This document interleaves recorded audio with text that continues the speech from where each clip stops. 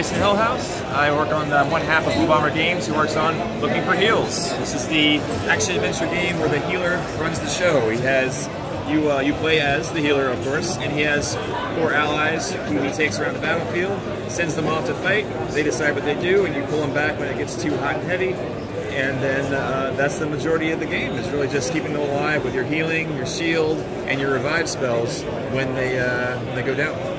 So I noticed that most of the characters look like they have basically the same build. They've got swords. Are there a bunch of different types of allies you can recruit in the game? There are. As you go on, you get rogues, you get rangers, and all of those have very distinct abilities that unlock different parts of the level. They also are required for certain boss fights. So it's yeah, you kind of really get to use all your fighters. But the player always has to control the healer.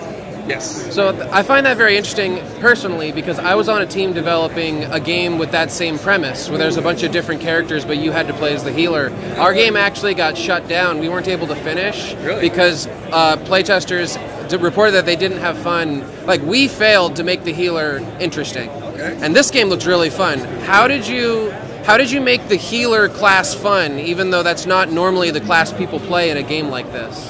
I think it was all about just keeping it really simple and just just making the combat really have a lot of good game feel to it. You'll see there's lots of explosions, lots of coins that go everywhere. Just really having fun with usually with a support class and just kind of turning it on its head. Are there any? So you've mentioned that the character can heal and the character can revive. Are there any other additional support abilities that you can unlock?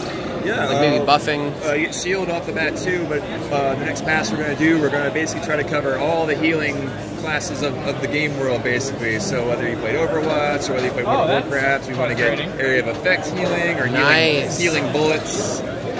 Basically just like melee healing.